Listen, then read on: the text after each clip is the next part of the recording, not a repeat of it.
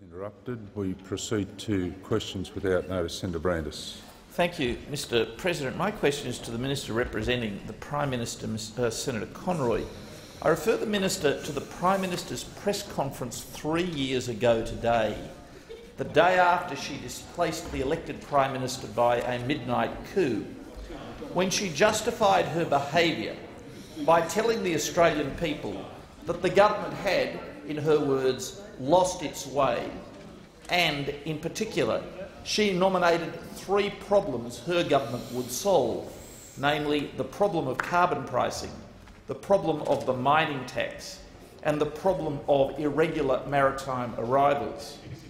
Which of those problems does the government consider have now been solved? Minister representing the Prime Minister, Senator Conroy. Thank you.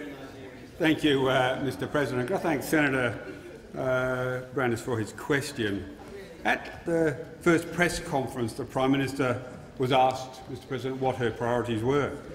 And she replied, and I quote, "My priority, as we look through the issues of the government, is to make sure that in every area we are working hard for Australian families. We are working hard for those Australians who work hard themselves, who set the alarm clock early, who get up in the morning, get the kids to school and go to work and work hard. I want to make sure that we are working with them." And, Mr President, that is exactly what this government has achieved. Mr President, Labor in government has kept our economy strong in the face of the global financial crisis. The economy, Mr President,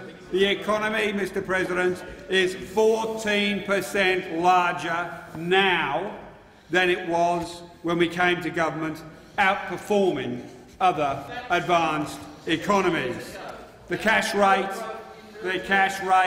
is very low, Mr President, at 2.75%, lower than at any time under the last Liberal government. Let me just repeat that, Mr President. The cash rate, interest rate, is lower than at any time under those previous. Any time. Mr President, the unemployment rate at 5.5% is well below the OECD average of 8%, and we continue to enjoy a AAA credit rating from each of the 3 leading rating agencies, something those opposite in government never achieved. Senator Brandis. Thank you, Mr President. Supplementary question. Given that in the year prior to Ms Gillard's backstabbing of the elected Prime Minister, the number of irregular maritime arrivals was 6,606 people on 140 boats, and that in the 3 years since Ms Gillard became Prime Minister, the number has been 38,504 on 596 boats, hasn't this problem got much worse, not better, on Ms Gillard's watch? The Minister. Mr President, those opposite continue to want to denigrate at every opportunity this government. That is their preferred position. They have no policy agenda of their own. No policy agenda, Mr President, whatsoever. They don't want to use question time to ask about disability care, Mr President. They don't want to— Order. Senator Conroy. Order. Just wait a minute. On my left, Senator Brandis is on his feet. Wait a minute, Senator Brandis. Thank you, Mr President. On the question of direct relevance, concededly the primary question was broad and the minister was given a lot of latitude. But the first supplementary question is only about the blowout in the number of irregular maritime arrivals on Ms Gillard's watch. It is neither directly nor even indirectly relevant for the minister merely to critique the question and abuse the opposition on topics that don't have anything to do with irregular maritime arrivals. Order. Senator Wong. Well, Mr President, as Senator Brandis himself conceded, the Prime— Order. Order. Only you. Order. Order. Senator Wong. Thank you, Mr President. As Senator Brandis himself conceded, this was a question, certainly the primary question, had a wide ambit. And there was quite a lot of political rhetoric in both the primary question and the first supplementary. I think Senator Brandis putting a question like that should anticipate getting a response which deals with some of the refuting some of the political accusations that were included in the question. Order. I do draw the minister's attention to the question. The minister has 32 seconds remaining. The minister. Thank you, Mr President. Mr Abbott has consistently said when it comes to the vote issues, it has been done before, it can be done again. But he has no workable plan, Mr President, to actually achieve this objective.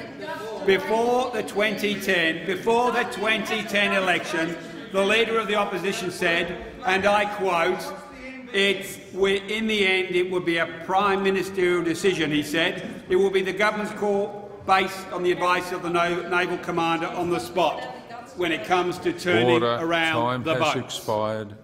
Senator Brandis.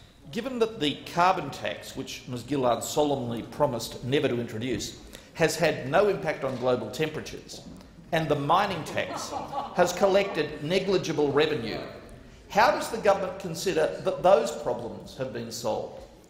Isn't it the case that the Gillard government has completely failed to achieve any of the outcomes which Ms Gillard put forward as the justification for backstabbing an elected Prime Minister? Minister. Mr President, Senator Brandis is suffering from amnesia. As some of the interjections from behind me suggest, he must have been missing in the Cabinet decision when they took a policy position to price carbon. Must have been missing from that discussion, because those opposite signed up, each and every one of them signed up to support a carbon price.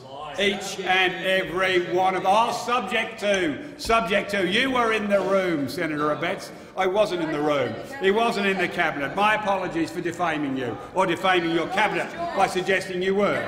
But, Mr President, those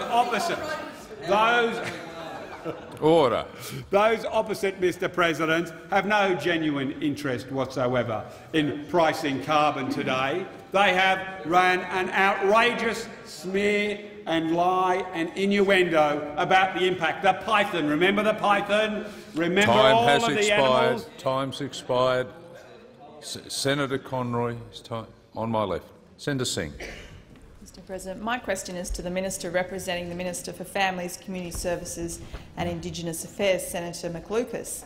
Can the Minister inform the Senate how this government is supporting Australian families to meet the cost of raising a family? The Minister representing the Minister for Families, Community Services and Indigenous Affairs, Senator McLucas. Thank you, Mr President, and I thank the honourable senator for the question. The Gillard government is committed to building a fairer future for all Australian families. From next week, more than 1.3 million Australian families will receive the second instalment of the Gillard government's School Kids bonus. From the 4th of July, eligible families will start receiving $205 for each child in primary school and $410 for each child in secondary school to help lighten the load for families facing back-to-school costs. In total, Australian families will receive about $1.3 billion in School Kids bonus payments this year. The School Kids bonus is just one of the ways our government is supporting Australians to meet the costs of raising a family. From next week, more than 1.6 million Australians will get a boost to their regular family payments. This means that Australian families on low and middle incomes now receive up to $8,783 a year in support of a child in primary school, or more than $10,500 a year in support of a child in secondary school. Mr President, this is our way. This is the Labor way of helping Australian families who need it most, helping them with the costs of power bills, with petrol and the grocery bill. Mr President, around the country, Australian families have told our government how important the School Kids bonus is to their family. But Mr Abbott has already told Australians that the School Kids bonus is on the chopping block. Mr Abbott is prepared to hurt 1.3 million families if he becomes Prime Minister. Mr President, the Gillard government is working to build a fairer, smarter and stronger Australia, where children are valued and their education is supported, while the Liberals want to cut it to the bone. Time's expired. Senator Singh. Mr President, supplementary. Can the minister update the Senate on how this government is helping Australians to make ends meet? The Minister. Thank you, Mr President. The Gillard government is committed to investing in the future of Australian families, students and older Australians. Our government introduced Australia's first national paid parental leave scheme, providing a fair system to support parents to take time off to spend with their newborn child. Mr President, already 300,000 Australian families have benefited from the paid parental leave scheme. We've delivered an increase to the childcare rebate from 30% to 50% of out-of-pocket costs, up to $7,500 per child per year. And we've introduced the School Kids bonus, which those opposite have said they will axe if they win the election. We introduced the biggest dollar increase in the age pension in history and delivered the Seniors Work Bonus, which means that older Australians can keep more of their pension when they work. And we're delivering Disability Care Australia to support people with disabilities. Senator Singh. Can the minister update the Senate on how the Australian government is supporting Australian families in a clean energy future? The Minister. Thank you, Mr President. The Gillard government is continuing to support Australian families, students and older Australians as we work toward a clean energy future. Since March of this year, more than 3.5 million pensioners, including age, disability and people on carer payment, have begun receiving their ongoing clean energy supplement as part of their fortnightly payments. Over a year, these pension increases are worth a total of more than $350 a year for singles and more than $530 a year for couples combined. Starting from this week, students, youth allowance recipients and pensioners receiving the quarterly supplement will also receive the clean energy payments as part of the household assistance package delivered by the Gillard government. We've delivered higher payments for families with teenagers to encourage them to stay in school and delivered 3 rounds of tax cuts in our first 3 budgets. Order. Time's expired. Senator Ronaldson. Nobody listened to anything you have to say. Thank you, Mr President. My question is to the Minister representing the Prime Minister, Senator Conroy. I refer to the commitment given by Senator Ronaldson, just resume your seat. Order. Order. Order. Order. Order. Senator. Order. Order. Senator Ronaldson is entitled. Order. Senator Ronaldson is no. I'll give you the call. You are entitled, like every other senator, Senator Ronaldson, to be heard in silence. Am I right? Order. Order. Order. Senator Ronaldson, start again. Thank you, Mr President. I thought the full moon was waning. My question is the Minister representing the Prime Minister, Senator Conroy. I refer to the commitments given by the Prime Minister at the press conference 3 years and 1 day ago after she enrolled Mr Kevin Rudd as Prime Minister. At that press conference, the Prime Minister said, "Today I can assure every Australian their budget will be back in surplus in 2013 and that she would provide strong management of our borders and that she would lead a strong and responsible government.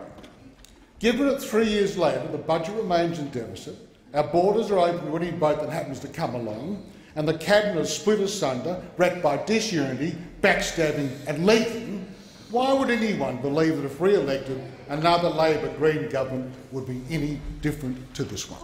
The Minister representing the Prime Minister, Senator Conroy. Mr President, as I said at that first press conference, and I quote again, the Prime Minister replied, my priority, as we look through the issues of the government, is to make sure that in every area we are working hard for Australian families. We are working hard for those Australians who work hard themselves, who set the alarm clock early, who get up in the morning, get the kids to school, and I'll keep saying it, and to work hard and work hard. I want to make sure we are working with them. Well, Mr President, as I was saying earlier, we have delivered a AAA credit rating. We have saved 200,000 jobs through the global financial crisis. And the Labor government is proud of its record of 6 years of achievement, Mr President. The Prime Minister is getting on with the job, keeping our economy strong, spreading jobs, opportunity and fairness, Mr President, and helping modern families. Senator Conroy. Order. Wait. Senator Heffernan on his feet on both sides. Senator Heffernan. Understanding orders. Does he have to read it? Order. There's no point of order. There's no point of order. There's no point. When there's silence, we'll proceed. When there's silence, we'll proceed. On both sides, when there's silence, we'll proceed. When there's silence, we'll proceed. No. Senator Conroy. Thank you, Mr President. Mr President, the Prime Minister has provided unprecedented support for modern families. The school kids bonus, new payments for families with teenagers, more family tax benefit, record support for childcare and help with costs like taking kids to the dentist. Mr President, under Prime Minister Gillard, we have finalised the health agreement, which is more doctors, more nurses, more beds, less waiting, less waste, with better accountability and community control. We have invested, Mr President, in mental health. Our $2.2 billion package is delivering additional services and a greater focus on prevention and early intervention, Mr President. Order. We have put a Time price has on expired. carbon. Order. When there's silence, Senator Ronaldson, I'll give you the call. There's not silence, Senator Ronaldson, so you'll need to wait. Senator, when there's silence, Senator Ronaldson, you'll get the call. Senator Ronaldson. Thank you, Mr President. I ask the Minister, is there any deal the Prime Minister would not do with the Greens or Independents in order to retain government following the next election? The Minister. Mr President, we will continue to deliver jobs. We will continue to support our $3 billion jobs and skills package. And Mr President, those opposite who simply want to come in here and throw mud and to smear and to not debate policy. When you have an opportunity to ask questions in this chamber, Mr President, here now on... Senator Brandis. Order. President, the answer is not directly relevant to the question. The question only asked whether the government was prepared to do any deal with the Greens to retain power. So the only answer that can be relevant is an answer that addresses the relationship between the government and the Greens. This answer does not address that topic. Senator Wong. I'm sure most Australians will be disappointed to know that the opposition doesn't believe jobs for Australians are important. But we on this side do think that is relevant to a question about the priorities of the government. Order. I'm listening. Order. The minister has still 32 seconds remaining. I'm listening closely to the minister's answer. The minister, you need to answer the question. Thank you, Mr President. Mr President, we will continue to champion jobs through to the election, and we will continue after the election, Mr President, to vote to support jobs in this country. And we would one day hope we could get those opposite to vote with us after the election to support jobs. not to try and put 200,000 Australians on the unemployment queue like they did last time. Order. Senator Abetz. Thank you, Mr President. On a point of order, direct relevance, the sessional orders require a minister's answer to be directly relevant. The question was very specific in relation to whether or not there was any deal that the current government would not do with the Greens to retain power. Now, Senator Conroy can talk about all other manner of things, but as he's doing, but clearly doing so, is not being relevant, let alone directly relevant to the question asked. The minister has order. The minister has 6 seconds remaining. I do draw the minister's attention to the question in those 6 seconds. Thank you. It's either yes or no. Those opposite want to write their own answers to their own fantasy questions, Mr President. Order. Time's expired. Order. Order. Senator Ronaldson. Thank you, Mr President. On the back of my primary question, Minister, given the chaos and dysfunction of the last 3 years, why should anyone believe that if re-elected, another Labor government would be any different to this one? The minister. You won't be different. The minister. Mr President, what I can guarantee you, when we're re-elected, is that we will continue to support a resilient economy that is outperforming the rest of the developed world. We will continue to provide that leadership and strength of direction. We will continue to get steady growth in the economy, making us 14% bigger now than we were when we came to government, with a forecast of 2.75% growth. We will continue to deliver on that leadership. Senator, we will continue. Just resume your seat. Now, when there's silence, we'll proceed. When there's silence, we'll proceed. Senator Conroy. So, Mr President— Senator Conroy, just resume your seat. When there's silence, we'll continue. Senator Conroy. Mr President, thank you. We will continue to provide the exceptional job creation record that we have delivered. And the February employment data showed that over 950,000 jobs have been created since Labor came to office, despite 28 million jobs lost worldwide. And those economic flat-earthers over there, Mr President, Order. who interject Senator about Conroy, debt, your time has expired. No, I'll give you the call when there's silence. Senator Di Natale, you're entitled to be heard in silence. Order. Order. Order. On my right, Senator Di Natale is entitled to be heard in silence. Senator Di Natale. Thank you, Mr President. My question is for the Minister representing the Prime Minister, Senator Conroy, and I'm asking this question on behalf of ALSE, an independent community organisation aiming to revitalise participation in Australian democracy, and our democracy could sure do with some revitalisation at the moment. The ALSE People's Question is voted on by the Australian public. Ask the question.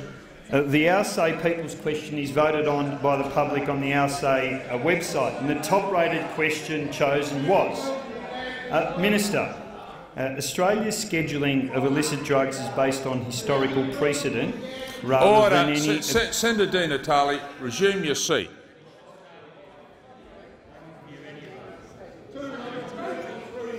Now, when there's silence on my left, we'll proceed.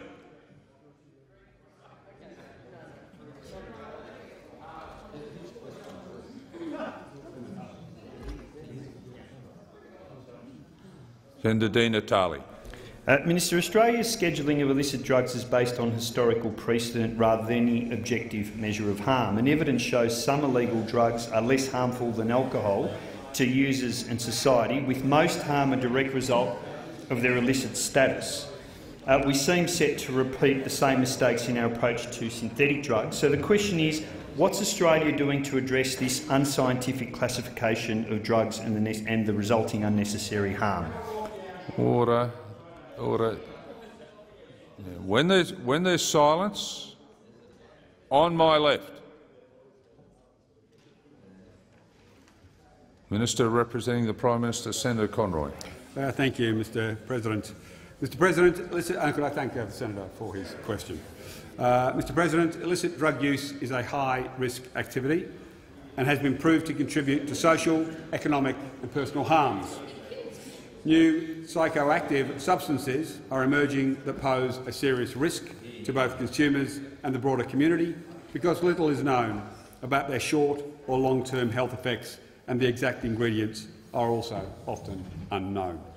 The response of all Australian governments to illicit drugs is focused on implementing the National Drug Strategy 2010 to 2015, which provides a framework for action on alcohol, tobacco and other drugs guided by the principle of harm minimisation. The strategy is aimed at improving the health, social and economic outcomes for Australians by preventing the uptake of harmful drug use and reducing the harmful effects of licit and illicit drugs in our society.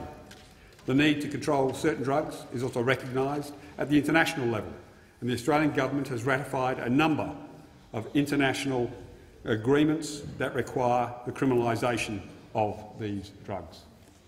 Senator Di Natale. Supplementary question also rated highly by the public on the RSA website. Minister, given that law enforcement policies are harming more people than the drugs themselves in many instances and often result in more crime, with recent media reports demonstrating that the illicit drug market is now conservatively estimated at $7 billion per annum, when will this government change its current approach, which is expensive and has failed in terms of targeting end users, and begin treating this as a health issue? Order. Order. The Minister. Thank you, Mr. President. Mr. President, the government remains strongly committed to protecting the public from the health and safety risks associated with drug use, balancing health responses with effective law enforcement. The response, as I've mentioned, of all Australian governments to illicit drugs is focused on implementing the National Drug Strategy 2010-2015, which, as I've also said, provides a framework for action on alcohol, tobacco and other drugs, guided by the principle of harm minimisation, and which has been recognised as a world-leading initiative to combine both health and law enforcement responses. Senator Di Natale. Thank you, Mr. President. Final supplementary question asked by the users of Our Say. Recently, a New South Wales parliamentary report recommended allowing the medical use of cannabis under certain circumstances. Would the federal government support a change to the illicit drug classification of cannabis to allow it to be tested and developed for medical use? The Minister. Mr. President, cannabis is a depressant drug which slows activity in the central nervous system and has been linked to a number of mental illnesses, including depression, anxiety and psychosis. The Australian government does not support the legalisation of cannabis, and there is no consideration being given to changing its current status as a prohibited drug under Australian law. Senator Birmingham. Thanks, Mr. President. My question is to the Minister representing the Prime Minister and the Minister for Broadband Communications and the Digital Economy, Senator Conroy. Does the Minister share the views of the member for Chifley, who last week responded to the manifest failure of the current strategy for rolling out the national broadband network by urging that Telstra undertake a larger role? Does the Minister agree that greater utilisation of existing construction expertise would have been one practical way of turning his weekend admission of being only reasonably certain that NBN Co will meet its June 30 targets into a much higher level of certainty? The Minister representing the Prime Minister and the Minister for Broadband Communications, the Digital Economy, Senator Conroy. Thank you, Mr. President, and could I thank Senator Birmingham for being able to get a question up through the Tactics Committee. Those opposite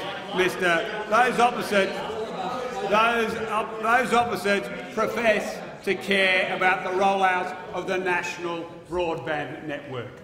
Mr. President, those opposite have sought at every turn to impede and get in the way, slow down the rollout of the network. The only threat to the national broadband network meeting its rollout targets, Mr. President, is those opposite. The policy that they have released, Mr President, will result in 9 million Australian homes and businesses being disconnected from Labor's NBN. Disconnected. Mr President, I am confident that NBN Co will reach its revised June fibre forecast for premises passed. As I have said on numerous occasions, Mr President, the monthly construction updates that NBN Co posts on its website are provided for information purposes and are intended to be a guide only. And they state quite specifically. So, Mr President, those opposite who have spent their time trolling around looking for every piece of disinformation on the net, I'd advise you, and I mentioned this to you, and I mentioned this to you in estimates, there's a very, very good website produced by a 16-year-old kid who has done more research and created a website that provides more information than you've done in 3 years of your efforts at Senate estimates. He simply sat down and designed it himself. He is 16 years old, and he could tell you more about the government's NBN Co rollout than those opposite, every single one of them. But it is good to see. It is good to see that they finally worked out, Mr President. Now, when there's silence, we'll proceed. Senator Heffernan, one of yours is on their feet waiting to ask a supplementary question.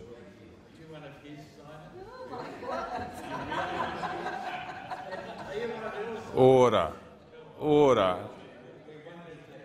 Order.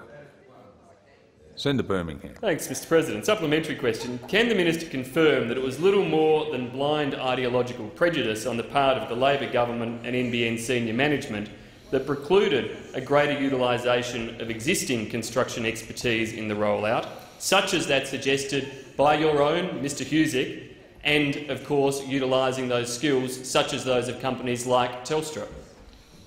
The Minister. Mr President, once again Senator Birmingham spreads misinformation to the Australian public and to this chamber, because the construction process actually went through a tender process. And Telstra were entitled to apply like every other company. And going through that process, what happened was that NBN Co got the best value for Australian taxpayers. So if Telstra did or didn't apply, I'm not familiar with all of the information around the tender process, but the tenders were properly run under government guidelines.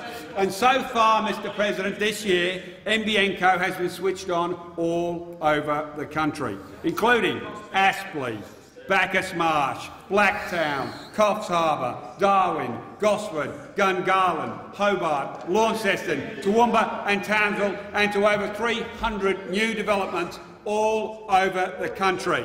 But many more areas, Mr President, will be getting turned on in the very near future. Time's expired. Just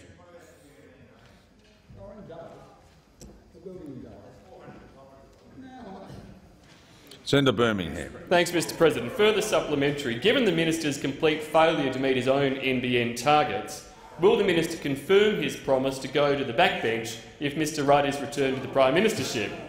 And has this promise resulted in a surge in support for Mr Rudd in caucus, with the minister succeeding where Mr Crean and Mr Shorten and both Senators Carr and indeed allegedly Senator Wong have all failed in delivering a knockout blow to Ms Gillard's leadership? Order. Order. Order. Order. When there's silence on both sides, I need silence on both. Just wait a minute, Senator Conroy. No, Senator Conroy, you haven't got the call. You'll get the call when there's silence on both sides. When there's silence on both sides, order, order. When there's silence on both sides. If you wish to debate the issue, you know that the time to debate the issue is after 3 o'clock. On both sides. Senator Conroy. Mr President, the withering attack on the national broadband network from those opposites couldn't even make 3 questions. It made about 2.5 questions before you had to wander off into politics, because the only threat, Mr President, to all Australians getting access to the national broadband network of those opposite. They want under their policy, if you want to get connected to Labor's NBN, they want you to pay up to $5,000 per home, up to $5,000 per home to connect to Labor's NBN, or you are going to be disconnected from it, up to $5,000. And for those who were watching the ABC News in the last 2 nights, you might have noticed Malcolm Turnbull refused to be interviewed last night. Need to refer to Mr Turnbull, thank you, Mr President. Mr Turnbull refused to be interviewed because he didn't want to try and explain how he was going to use pixie dust to make Australia's copper network deliver the speeds that those opposite are promising, because they know at the end of the day their policy is fraud. Time has expired. Time's expired. Now, when there's silence, we will proceed. Senator Brown. Thank you, Mr President. My question is to the Minister for Agriculture, Fisheries and Forestry, Senator Ludwig. Can the minister inform the Senate how the listing of up to 170,000 hectares of Tasmania's unique forest wilderness on the World Heritage Register helps to protect jobs in the Tasmanian forest industry? Order. The Minister for Agriculture, Fisheries and Forestry, Senator Ludwig. Thank you, Mr President. I thank Senator Brown for her continued interest in the conservation in Tasmania. But I was pleased to be in Tasmania to welcome the passage of the legislation through the Tasmanian Parliament of the forestry legislation. Why? Because that legislation is about not only the conservation of forestry in Tasmania, but also it locks in jobs. It's the culmination of an incredible amount of work, hard work by community representatives, and it will help resolve the debate that has been in Tasmania about the forest industry in Tasmania. But it's also a desire from those community representatives to see those twin outcomes, both jobs and conservation of Tasmanian native forests. The facts are clear, Mr President. The data has been telling us that the Tasmanian industry has been severely impacted by the global financial crisis, by wood products due to the global financial crisis, changing market preferences and the high dollar. And only a year ago, Taran Tasmania announced that it was reducing output and reducing staff.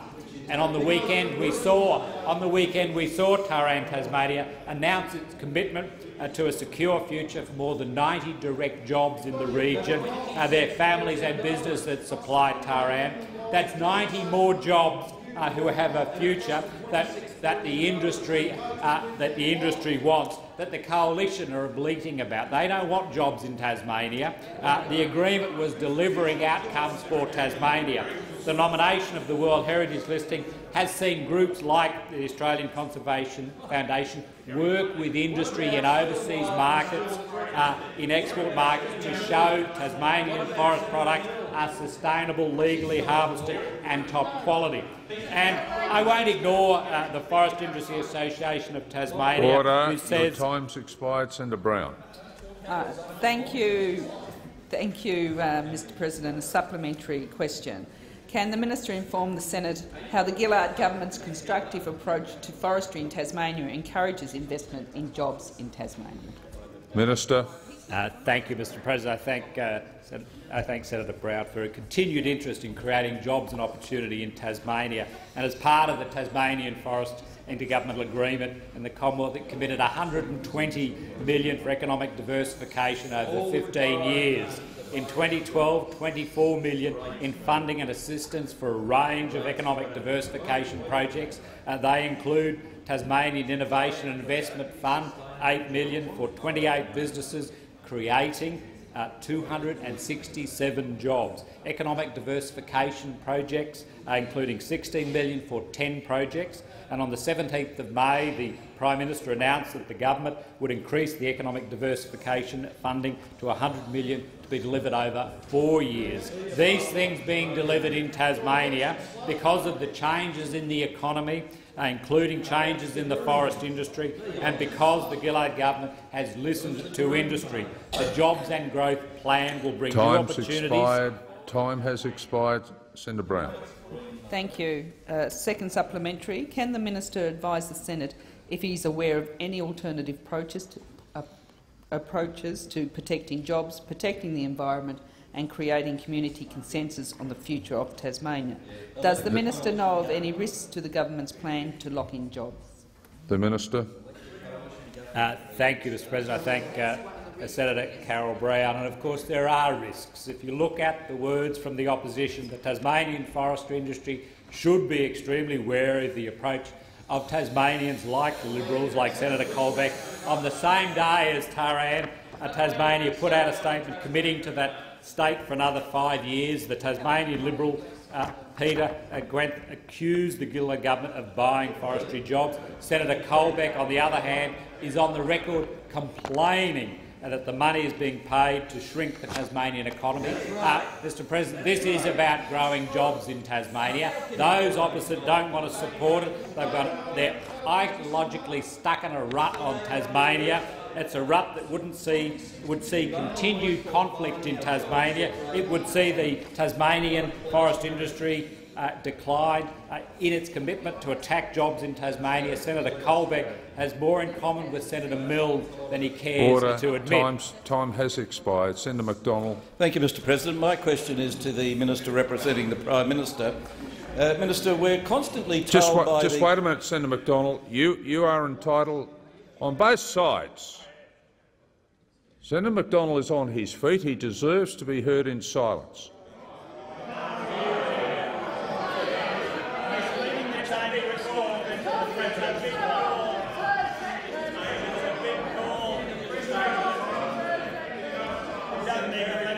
Senator McDonald, you will be heard in silence. Order on my right.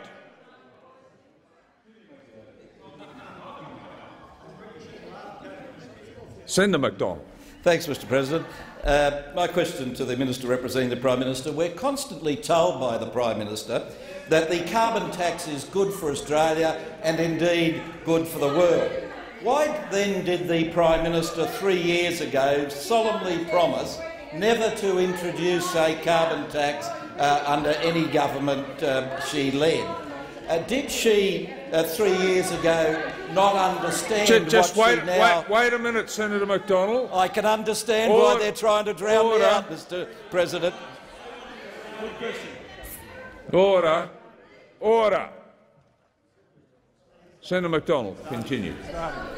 Did she not 3 years ago understand what she now claims are the great benefits of the carbon tax? If that's not the explanation, why then did she break in spectacular style, in spectacular fashion, the promise never to introduce a carbon tax?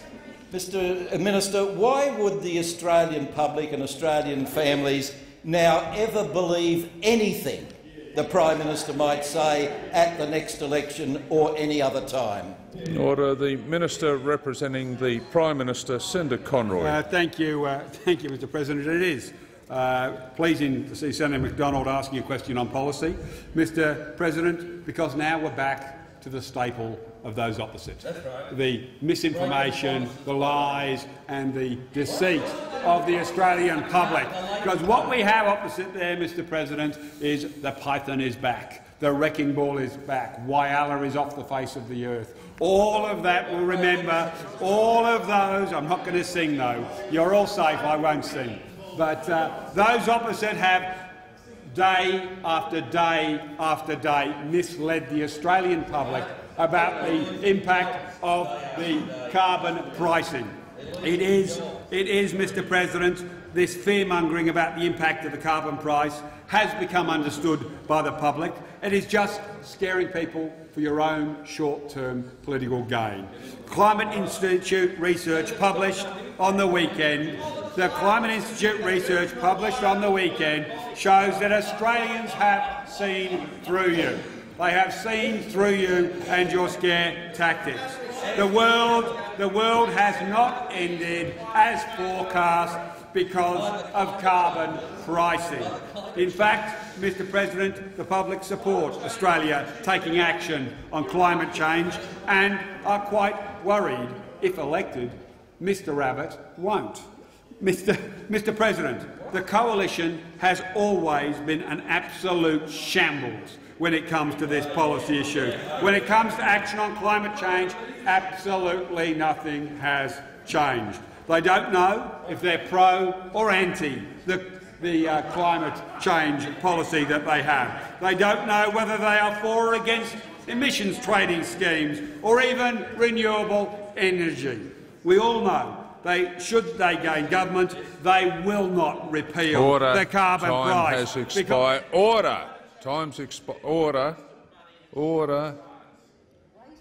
When there's silence on both sides, on both sides, Senator. Order. On both sides. Senator McDonald. Mr President, I ask the Minister, is the Climate Commission that he talks about led by a person who 2 weeks before the greatest floods that ever hit Brisbane promised there'd never be another drop of rain in south-eastern Queensland?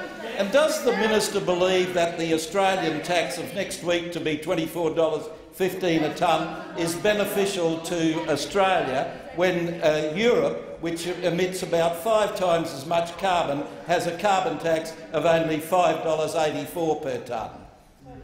Order. The Minister. Thank you, Mr President.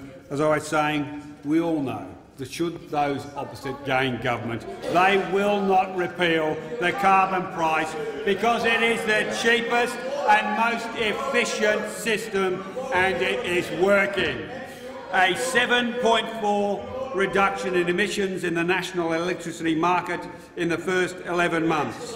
Australia's economy and employment has continued to grow. Over 158,000 jobs have been added to the economy since the introduction of the carbon price, despite the global financial crisis, Mr President. Mr President, we all recognise price impacts have been modest. Just resume your seat. On both sides we need silence. Order. Order. Senator Conroy. Mr President, we all recognise price impacts have been modest and households are getting assistance with payments and tax cuts. But, Mr President, you cannot trust those opposite and what they say.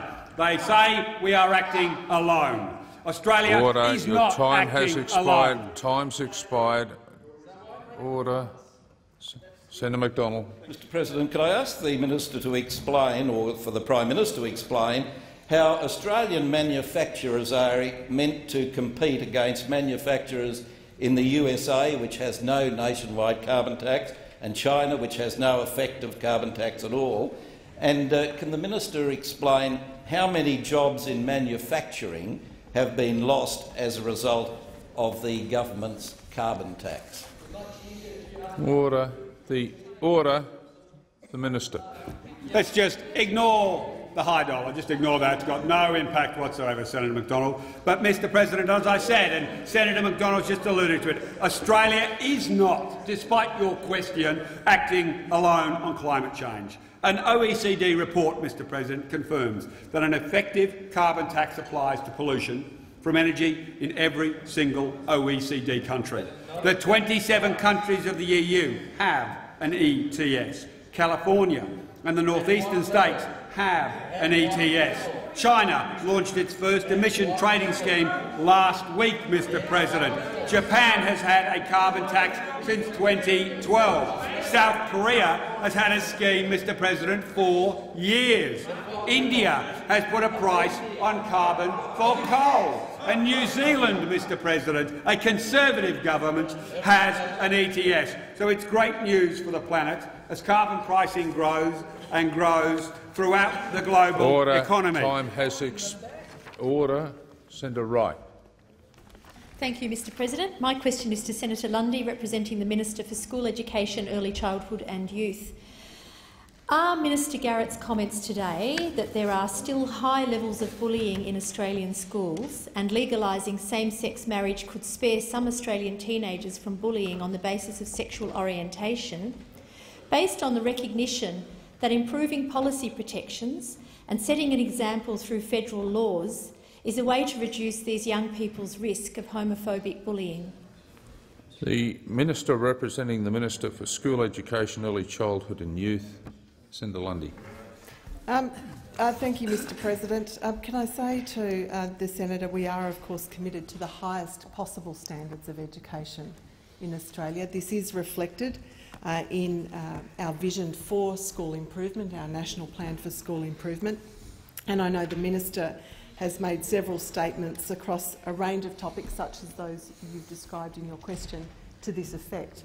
Whilst I don't have a specific brief on the issues that you raise, I am able to say that through the National Plan for School Improvement, the additional resources provided to schools will allow for a range of, I suppose, improved resources in individual schools to allow these kinds of issues to be addressed.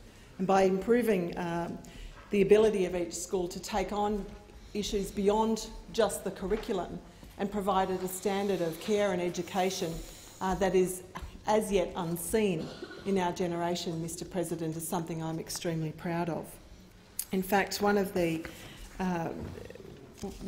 motivations behind our National Plan for School Improvement is to take the opportunity that we have as a Labor government to make what is effectively a once-in-a-lifetime opportunity to change the face of education, understanding that by investing in our young people, we are preparing this nation for the future in a way that is unable to be compared with any previous investment. In fact, so much so that our National Plan for Schools Improvement is the single largest investment in school education that Australia has ever seen. And by making that investment, I think we show not only those opposite up as far as our respective policies go, but they are yet, at least in this place, to get behind our vision for our National Plan for School Improvement, despite the fact that we've had several Order. Time's expired. Time's expired. Senator Wright. Yes, thank you, Mr President. Thank the Minister for her answer. A supplementary question. Given that there are lesbian, gay, bisexual, transgender and intersex students in every education system in Australia, including religious schools, does the government agree that the way to reduce bullying against LGBTI youth, no matter which school they are enrolled in, if that school receives public monies, would be to require all schools to comply with federal anti-discrimination law? The Minister. The Minister. Thank you, Mr President.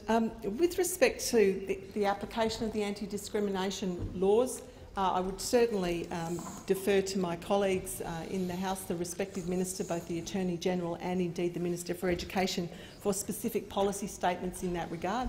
I don't have them in my brief before me, but I am again incredibly proud of the fact that I'm part of a government that has made substantial steps in removing discrimination against gay and lesbian people and the discrimination they face within the Australian community. In fact, it has been the Labor government that has taken the most substantive steps in this regard, with several pieces of legislation to remove this discrimination. Senator Wright. Yes, thank you, Mr President. For the supplementary question, does the government agree with the Shadow Attorney-General's statement last night that anti-discrimination laws should not be universal because freedom of religion supersedes freedom from discrimination on the basis of sexual orientation? And if not, will the government join with the Australian Greens in standing up for the human rights of our students and support our amendment to the Australian Education Act that all schools receiving public funding must comply with federal anti-discrimination laws? Good question. Order. Order. Order. Senator Lundy. Yeah, thank you.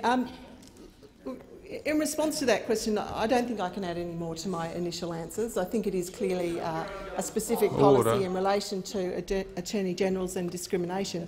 I will say that as far as our general approach to the fight against discrimination in all its forms, whether it's on the basis of sexual orientation, whether it's on the basis of race, whether it's on the basis of religion, is incredibly well developed and something we're very proud of.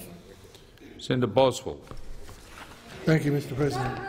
My question is to the Minister representing the Prime Minister, Senator Conroy.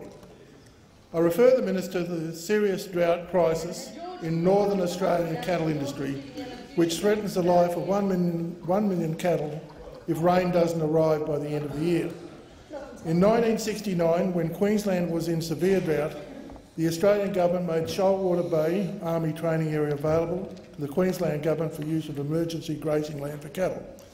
Given that decision was well appreciated at the time, will the government make Shoalwater Bay and Dotswood Station and Townsville Field Training Area available for grazing for starving cattle that will perish if relief is not forthcoming? The Minister representing the Prime Minister, Senator Conroy. Thank you, Mr. President. Defence training, and thank the Senator for his question. Defence training areas, particularly Shoalwater Bay Training Area and Townsville Field Training Area, are critical assets to the defence capability. The scale and scope of training activities and the training area to support those activities has changed considerably since 1969. Shoalwater Bay Training Area may be available for the grazing of cattle for limited timeframes and in limited sectors. Accordingly, the government would need to consider any use of Shoalwater Bay Training Area for grazing on a case-by-case basis. The decision to allow cattle to graze on defence land would probably be progressed as a defence assistance to the civil community request. The approving authority for a DACC request is the Minister for Defence or Chief of the Defence Force. As yet, neither have received a request from the Newman government. Mr. President, the Queensland Government's reaction to the plight of drought-stricken graziers is just a litany of mismanagement. Even in the awful millennium drought, nobody grazed their cattle in our national parks, and the Queensland Government is simply looking for an excuse to cover up its own ongoing mismanagement. Order. Senator Boswell. I refer the Minister to the Prime Minister's announcement that she will travel to Indonesia next week. Will the Prime Minister apologise to the Indonesian government for its decision to restrict food supplies to Indonesia by shutting down the live cattle trade, a decision which was substantially contributed to the suffering of Australian cattle producers today? The Minister. Thank you, Mr. President. The action this government took last year was appropriate and weighed and balanced all of the issues involved. And what we've seen is significant reform in that area over the last 12 months. So I reject utterly the imputation of Senator Boswell's question, Mr. President, but I'm not sure if there's anything further I can add on that matter. Order. Senator Boswell. My third supplementary question. I refer the Minister to a letter in the Sydney Morning Herald published on the 6th of June 2011 and co-signed by Senator Bob Carr, in which an organisation Voiceless called on the government to end the live cattle trade. As Senator Bob Carr remains a council member of the organisation Voiceless, how can the government credibly claim that it remains committed to the northern cattle producers when its foreign minister is clearly against the industry? Order. The Minister. Thank you. Well, Mr. President, I reject the premise this government is committed. This government to ensuring animal welfare and getting the balances right. The Gillard government is committed to the livestock export trade, where acceptable animal welfare outcomes can be achieved. The Gillard government implemented the Exporter Supply Chain Assurance System, known as ESCAS, to secure a future for the livestock export trade. This is a trade that supports jobs, families and communities throughout Australia. The Gillard government has implemented the highest animal welfare standards for exported livestock anywhere in the world. Without making these key reforms to the live export trade, it would not exist today. By placing animal welfare at the heart of the trade, the Gillard government has ensured the trade has a future. And could I thank Senator Boswell? That was possibly your last question in your long and meritorious career. Order. Order. Order. Order. Order. Order. Order. Order. Senator Sterle. Been up here. Thank you, Mr. President. My question is to the Minister for Foreign Affairs, Senator Bob Carr. Can the minister update the Senate on the situation on the ground in Sri Lanka? The Minister for Foreign Affairs, Senator Carr. Mr. President, after 30 years of civil conflict, Sri Lanka was a traumatised nation when fighting between government forces and Tamil separatists ended 4 years ago. Suicide bombing was invented during this period of insurgency. Children were conscripted. Women and children were used as shields. Religious monuments were blown up. Tens of thousands of people were killed. Thousands of homes destroyed. 500,000 people internally displaced. It went largely unreported, and that makes all the more remarkable and hopeful the reconstruction that is being taking place in the country. It's noteworthy that nearly 11,000 former Tamil Tiger fighters have been reintegrated and all former child soldiers have been released. Reconstruction is underway with 2,000 square kilometres of land having been cleared of mines. Freedom of movement has improved and gross domestic product was up 6.4% in 2012. Serious concerns, however, do remain. More needs to be done to account for abuses by both sides and to help displaced people return to their homes. Media and civil society are still constrained in Sri Lanka, and there needs to be a commitment to an independent judicial system that was undermined by the impeachment of the Chief Justice. I raised the matter with the External Affairs Minister Peris in January and expressed Australian concern. Further progress is essential for genuine reconciliation, and responsibility rests with the government of Sri Lanka. We've never ceased to raise these matters when we've engaged with the government of Sri Lanka. In December I raised these matters with President Rajapaksa and said that Australia looks forward to the full implementation of the Sri Lankan government's own Lessons Learnt and Reconciliation Commission report. We have a legitimate interest in these things. Time's expired. Senator Sterle. Well, thanks, Mr. President. I thank the minister for his answer.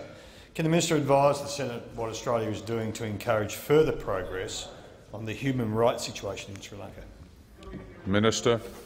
Mr. President, the matter is all about accountability and about the implementation of the human rights benchmarks that the government of Sri Lanka has subscribed to itself. Last week I had an opportunity to speak directly to External Affairs Minister Peris, who was visiting Australia. I, with our High Commissioner to Sri Lanka, Robin Moody, moved through an agenda that listed our continuing concerns. They involved the question of resettlement and land ownership in the north of the country. They involve full accountability for the offences committed by both sides during the period that the civil war came, the insurrection, I should say, rather than civil war, came to its conclusion. Australia, of course, co-sponsored resolutions on reconciliation and accountability in Sri Lanka in the UN Human Rights Council in 2012 and 2013. Time's expired. Senator Sterle. Thank you, Mr. President. I do thank the minister once again for that answer. Minister, can you update the Senate on Australia's contribution to post-conflict recovery and development in Sri Lanka? The Minister. Mr. President, based on our view that engagement, not isolation, is the most effective way of improving human rights and the rule of law in the country, we're proud to report that we've invested more than $180 million in humanitarian and development assistance since the end of the conflict in May 2009. We've provided support for demining and reconstruction of housing and schools. We've trained and extended loans to 4,000 women who are the heads of their households to get them into small business, earning their own livelihood, supporting their families. We've provided safe drinking water and new sanitation facilities for over 6,000 tea estate workers and their families. This financial year alone, Australia contributed $42.6 million, and this includes support for better quality education and to improve the incomes of 3,500 fishing families by building new infrastructure. Order. Time's expired. Senator Conroy. Mr. President, could I ask that further questions be placed on notice?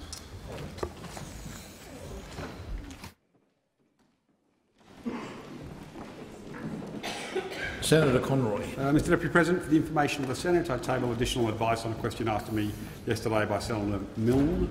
I seek leave to incorporate the information into Hansard. Is leave granted? There being no objection, leave is granted. Are there any motions to take note of answers? Senator Boswell. I move to take note of a question that I asked from Senator Conroy about the live cattle.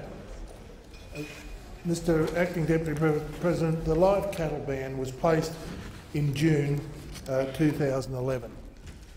And I actually feel sorry for Senator Ludwig sometimes, because I don't believe that he really wanted this, but he was overridden by his party and he has been made to look completely inept and weak because he has not ever been able to stand up to the Environmental Department and other ministers that override him. It was due to a perfect storm. The dollar was high, there was a drought, and then a ban on live cattle. The repercussions of that has been felt right across northern Australia, across northwestern Australia, the Australian Territory, Northern Territory and North Queensland. I have seen stations come on the market now that have gone broke. They're just holding out to see if something turns up. Stations that haven't changed hands for 100 years are going on the market, and the price is so depressed. The ban shattered the confidence of the Indonesian authorities. They relied on Australia. They thought they were honourable people. They couldn't believe that someone would just cut off their protein supply in a matter of a couple of days. They couldn't believe it. Now, I was one that went over to Indonesia to try and sort this mess out about 2 weeks after it happened. And the Indonesians are always terribly polite, but I could see they were so disappointed, so shattered by what we had done to them. They trusted us and we let them down badly.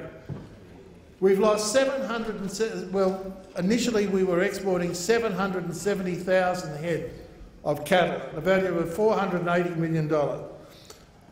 In 2010, that went down to 520,000, $320 million. But after the ban took place, we just exported 278,000, well under half of what we had, the value of $188 million. The Indonesian cut their quota from in 2013 down to 267,000 head. They believed they had to be self-sufficient in the cattle industry because they could no longer trust us as a #1 supplier. And the hurt and the agony and the financial hurt that you have caused, or the Labor Party has caused, because they marched to the Greens band, has been unbelievable out there. I have never seen such devastation. And it wouldn't have been so bad if you could have got rid of the cattle somewhere else. But what in fact happened, the cattle, the 8% of the cattle live exports that should have gone overseas, were forced back onto the market. It's a question of supply and demand. And when that 8% hit the market, it dragged down the price of the cattle that were meant for the domestic and export markets overseas in box beef. But no one ever thought about that. And that's the trouble with the Labor Party. They never think about the repercussions that are going to happen. They never think about what's going to happen on a carbon tax. They never think a carbon tax for $600, $400 on a car of a carbon tax is going to have any effect. And Mr Oliver, in charge of the union, demands that the Labor Party can't penalise, or the workers shouldn't be penalised. They shouldn't be penalised. But why do you guys insist on putting $400 on a car, on carbon tax, and expect the car to be able to sell in Australia? And it's the same thing with the Indonesian cattle industry. No one even thinks of the repercussions. You've halved the trade since 2010. The industry is dire. Indonesia doesn't trust us. And what a way to start being the food bowl of the world, by just, with one stroke of a pen, pulling the rug out from Indonesia and saying, righto, there's no more meat coming in, and you'll have to go and do what you eat fish or eat chicken or whatever you eat. The industry believes that there's probably 1 million cattle out there that should have been exported, should have gone overseas, should have got on the boats. But they're out there now in the stations where they haven't been able to get rid of that year's cattle, and they're doubling up. There's not enough feed, and consequently the graziers are going out and having to shoot. Thank you, Senator Boswell. Your time has expired. Senator Bishop. Thank you, Mr Deputy President. Before I commence my contribution to this debate, I should echo the remarks of Senator Conroy. It's probably Senator Boswell's last take note, so I congratulate him on a long and successful career in this place. Order, Senator Bishop. A point of order, Senator Boswell. Your comments, but I won't be retiring until June 2014. It's not a point of order, Senator Boswell, but thank you for that clarification. Senator Bishop, you have the call. In that case, I still will not withdraw my remarks. I'll just adjourn them to another time. Senator Heffernan, I do know a lot of things, and I know about this. What I was going to say in my opening comments, Mr Deputy President, that when decisions are made, as Senator Boswell said, there are consequences and there are repercussions. And I don't for one moment concede that this hasn't been a most difficult issue in Queensland, a difficult issue in the Northern Territory, and a difficult issue in Western Australia. It's affected the owners of the properties in those places. It's affected the workers on those stations, both Indigenous and non-Indigenous. It's affected those who are active and participate and make an income from participating in the trade. But when the scandal or the TV footage was released and caused an immense reaction right across Australia, out of the blue, our government took decisions affecting the live cattle trade that did have consequences and did have repercussions, and we don't for one moment at any time resile from that decision we made and implemented, because always, since that decision was made, we had one core purpose in mind. That is, we wanted to have a strong, viable, sustainable live cow, live sheep, live product meat export industry out of this country. That's what we wanted then, that's what we wanted now, and most importantly in this discussion, that is what we have now. That is what we have now. All of our markets have been restored. Sheep, cows, cattle, goat are being exported in larger and larger numbers. And the significant community opposition that did exist and brought this to media attention has dropped right off. So when asked the question, in the context of consequences and repercussions by which Senator Boswell opened this discussion, what are the consequences and what are the repercussions? We now have an industry strong... Senator Heffernan, a point of order.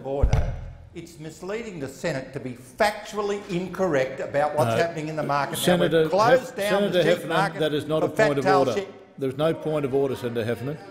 Senator Bishop, you have the call. Thank you, Mr Deputy President. Just before you continue, Senator Bishop, and Senator Heffernan, you have the opportunity to seek the call shortly if you wish to contribute to the debate, and I suggest you save your comments to that point in time. Senator Bishop, you have the call. Mr Deputy President, what I was saying was that in the context of Senator Boswell's introductory remarks, that there are consequences and repercussions. And yes, there are. The markets that we had have been restored. The customers that we had have come back here. Our exporters are engaged in the business they were, and we have growing trade, both in terms of volume and in terms of prices received for the export of cattle and sheep and other products out of this country. So we are proud of the outcome. We say, and we don't for one moment ever say that export industry doesn't play an important part in our economy. The industry provides jobs for thousands of people, station owners Indigenous workers, non-Indigenous, in addition to ensuring food security for many countries across the world, not least of which, of course, is those in our near neighbours of Indonesia, which rely heavily on meat and the protein that makes up the base of it. But since the ESCAP arrangements have come into place, the new framework that has been established, let's put some facts on the table. Over 2.35 million sheep, over 800,000 cattle and over 40,000 goats have been exported under the ESCAP arrangements. And as we come into the season and one looks at the export season and one looks at the forecasts and the trend lines for tonnage to be exported, it's up and up and up, because we have an industry now that has got guaranteed markets, where competition can't meet the product we offer, where those who were engaged in opposition to the market are unable to prosecute their arguments with any sense any longer because of the regulatory framework, the paradigm that has been established by this government for the tracking of cows and other product that is going to be exported. We have an industry worthwhile investing in. We have an industry that is safe. Thank you, Senator Bishop. Your time has expired. Senator Heffernan. My God. Can I just correct the previous speaker? As Senator Back would know, the market has actually collapsed.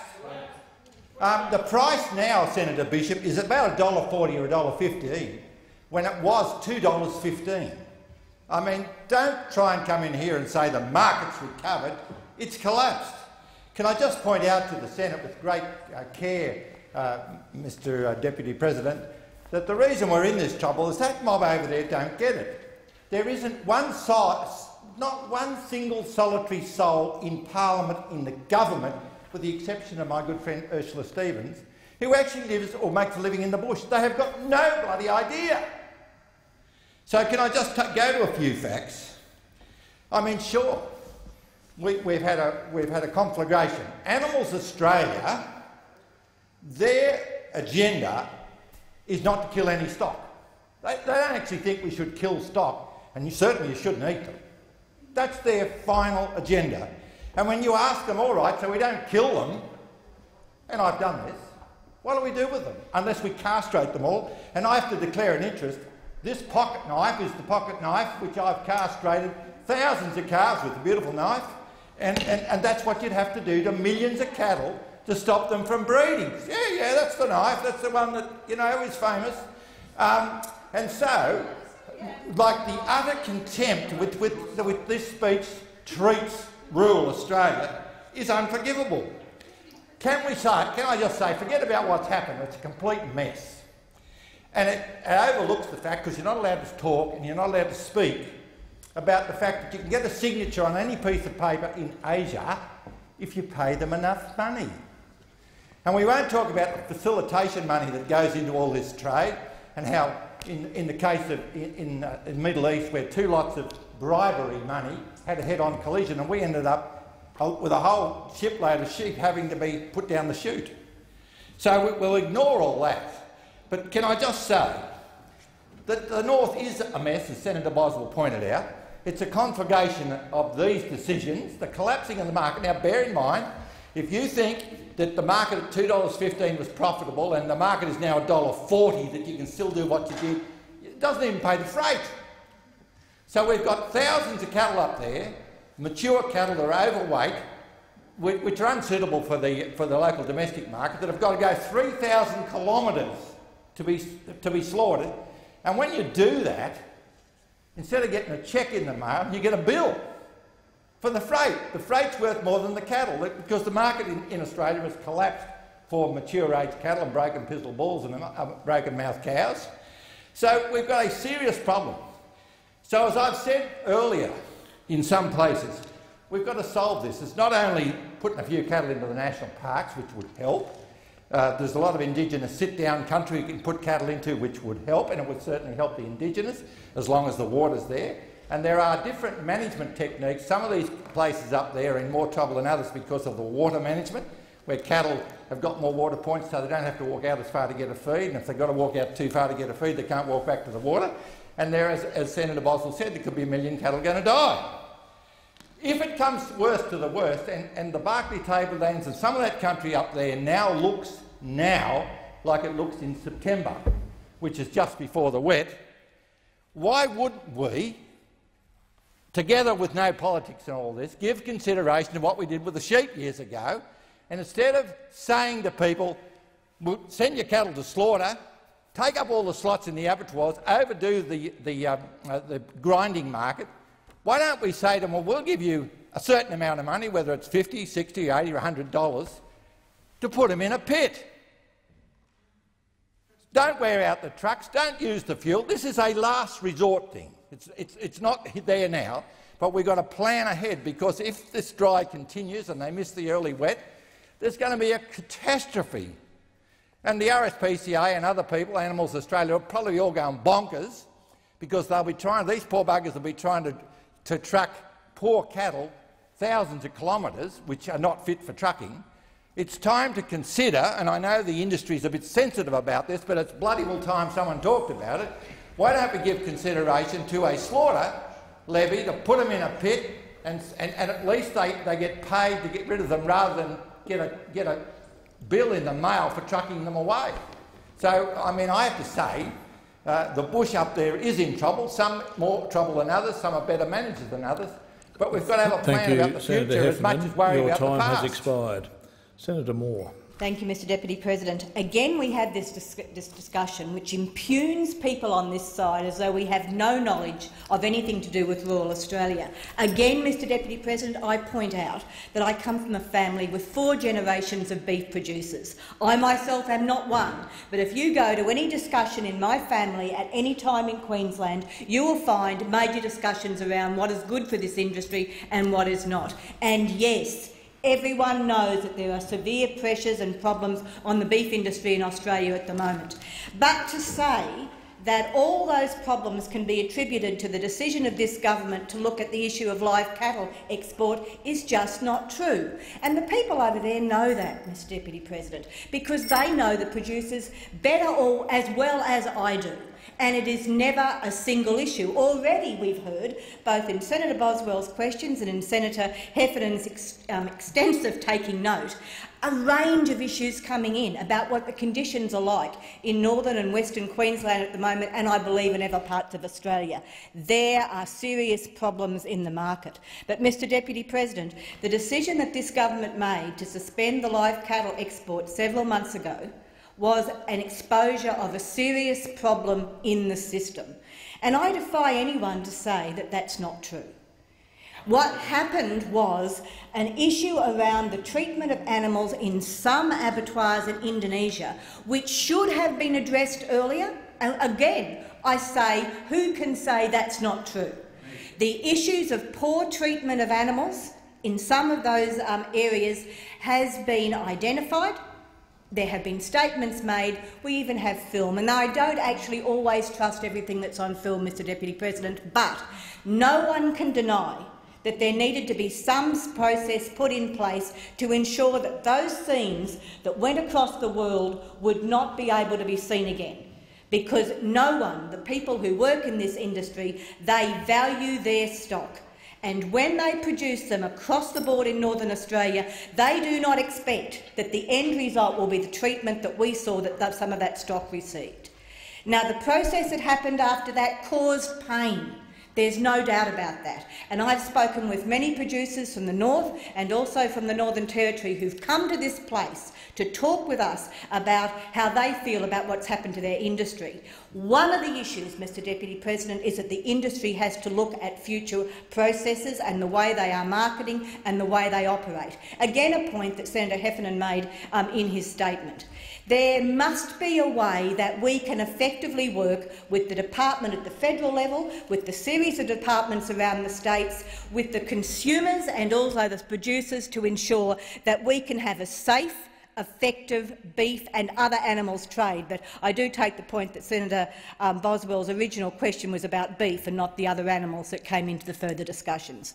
Finally, and I believe it has taken too long, Mr Deputy President, but finally we have a process in place which actually can trace the stock from where they're produced all the way through the transit process, which has another series of issues about the most effective transit processes, to where they end up and the way that they're slaughtered and brought into the market in other countries. We're focusing in this discussion in Indonesia, and that's fair, but there are a range of other areas where this same process must work. Mr Deputy President, it is too easy to blame one issue for all the problems of the beef process. Beef prices are at a really bad level, believe me. Our family discussions talk about that at length. However, the prices cannot be attributed solely to the decision about the live cattle export. What we need to do is look at a range of things, and I actually take Senator Hefferan's point, though I don't take any discussion about that knife to which he was referring. I take his point that there needs to be a together process to look at what we do for people who rely on this industry. They are people who have served our country well. They produce fine stock. Australian beef is renowned across the world for its quality. There have been real problems with how we actually look at beef that were destined for the export market but couldn't go there, and there were major issues, particularly in northern Australian ports around that time. That is a reality, and certainly the department has been taking up that point. There needs to be established this discussion, which continues to happen. We as a nation have determined that there will continue to be a live export trade. We need to make sure that works as well as possible. But, Mr Deputy President, we cannot have beef slaughtered the way it was in Indonesia. Thank you, Senator Moore. Senator Back. Thank you, Deputy President. I rise to reflect on the fact that we are in the midst now and will see develop even further the worst animal welfare disaster in Australia's history, and it can be put down to two causes, Mr Deputy President. One is the dishonest actions of animal activists, and the second has been the action of this Prime Minister Gillard. Why do I speak of dishonesty on the part of the animal activists? I just ask one question, Deputy President. How was it if footage was found in January or February of 2011, it took until the end of May or early June of that year before we saw that footage on public television? Answer that question and I will be satisfied. Deputy President, I have demonstrated and shown that that footage was dishonest, and I will continue to say so. And I now turn to the actions of the Prime Minister. The Prime Minister took this action because she wanted to get carbon tax, a matter over which she said would never happen. Under a government she led, she wanted to get it off the front page of the newspaper. At the time this happened, I begged the Minister for Agriculture that he did not ban the trade to abattoirs in Indonesia that were compliant with international standards for slaughtering of cattle, and yet he went ahead and did so. I had no difficulty as the only veterinarian in this parliament for him banning the trade to abattoirs that did not comply. And if there was any truth at all in the footage that we saw, then those abattoirs should have been banned. But on what basis? On what basis would we ban the trade to abattoirs that are internationally acceptable?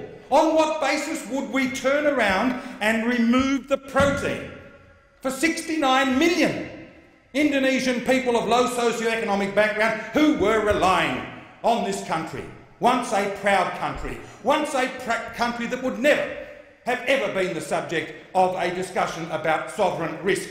Why and how? Imagine another country did that to our country of Australia, without consultation, without negotiation, without even informing them that we would turn around and we would ban that trade. And I regret to have Senator Bishop come in here now and say that the trade has increased, that prices have increased. Well, I can assure Senator Bishop and anyone else listening today that is false. We have got cattle dying.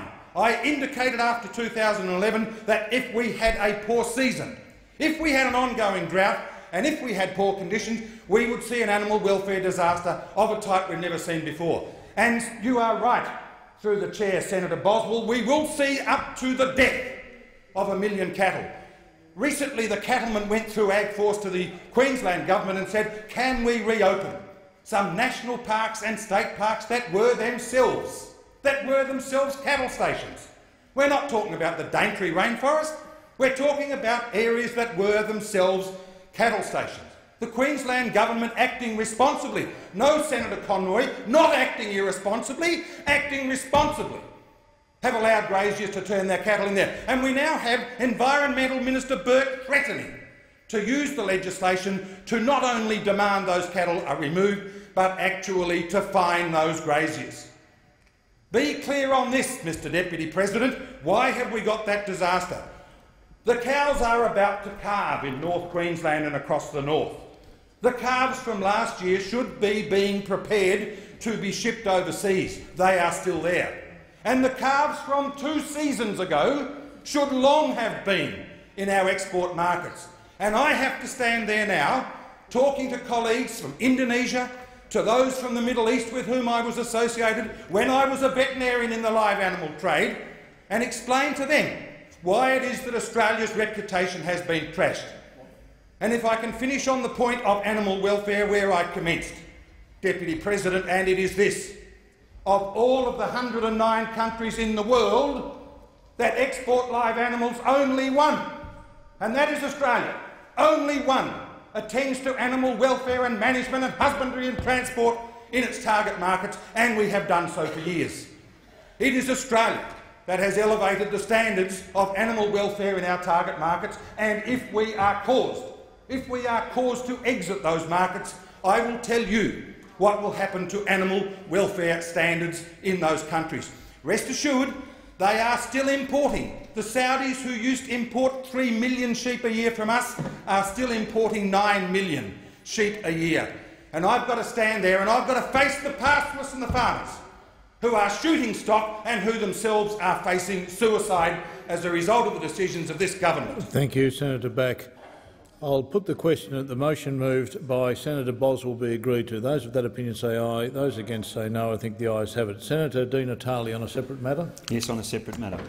If you wish to move a motion to take note of the answers you wish to take note of? Yes, I wish to move a motion to take note of an answer given in question time today. Thank you, Mr Acting Deputy or Mr Deputy President. I was very happy, in fact, today to ask a question on behalf of ALSE. ALSE was launched during the 2010 election campaign with the goal of using new technologies to connect the public with decision-makers, with lawmakers. It was founded by a team of young Australians from across the political spectrum and doing more and more work abroad, including in India, the world's largest democracy. In fact, the Prime Minister herself took part in an ALSE event last year when she answered questions during a Google Hangout. The People's Question project aims to close the distance between citizens and the halls of power by inviting elected reps to speak directly to the issues raised by the community. And I was happy to ask the question, Mr Deputy President, because, in my view, a question time is broken. What we get is the usual parade of predictable questions from the opposition, questions that are aimed more at trying to get a grab in the 6 o'clock news bulletin, more aimed at spinning a line than in fact aimed at probing the government on issues of public policies. What we get from the government are non-answers, obfuscation, and we rarely get the questions being addressed. We get Dorothy Dixes, we get insults, we get bickering. Question time in this place is broken, and it is with great pleasure that I was able to bring in the voice of the community into this chamber. Now, I know that members of the community who did ask and vote for this question would not have been happy with the answers given by the minister today.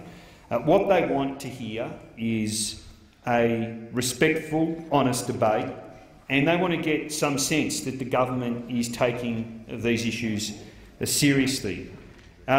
It's no surprise that the public do want to see a change in approach to the issue of drug law reform in this chamber, and it's an area where public common sense and the conventional wisdom of the parliament are at odds. That's not true of all politicians in this place. In fact, I had the pleasure of standing next to Mel Washer, the Conservative Member of Parliament, and with Rob Oakeshott, an independent, to discuss this issue and to call for a dispassionate look from the Productivity Commission. And in fact, we'd like to see the issue referred to the Productivity a commission. Usually this is the domain of retired politicians. It's amazing how much braver, how much more courageous politicians become on the issue of illicit drugs when they leave the chamber. And unfortunately what we get from our sitting MPs is usually deathly silence, or worse still, cheap populism. Now, I'm very happy to stand here and say that we do need to tackle this issue. We are currently paying an enormous price for our current approach. We're getting people from the former UN Secretary-General, for example, Kofi Annan, and Alan Jones, now both together saying that we need to take this on and we need to reform what we're currently doing. Unfortunately, there's no sign of a change in approach. We've seen the response to the issue of emerging synthetic drugs in the news recently, and of course it's business as usual. Let's blunder ahead with the same failed policies, and let's, in the end, expose people to more harms, to more harmful, dangerous substances.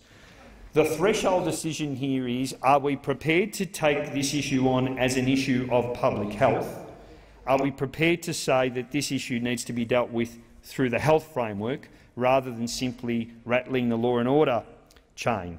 That's what the threshold decision needs to be made in this chamber. In fact, in New Zealand we saw a very different change in approach to the issue of emerging synthetic drugs, where we're going to see the impetus on the industry to actually prove safety.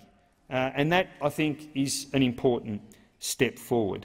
We have an opportunity to do that here in Australia rather than going down the same failed road, and yet at this stage it looks like politicians are on all sides are not prepared to do what the public health community, what the drug and alcohol sector say, which is let's invest more in treatment, let's invest more in harm reduction, and let's start treating this issue as it must be treated, as a public health issue rather than as a law and order issue. The question is the motion moved by Senator Di Natale be agreed to. Those of that opinion say aye. Contrary, no. I think the ayes have it.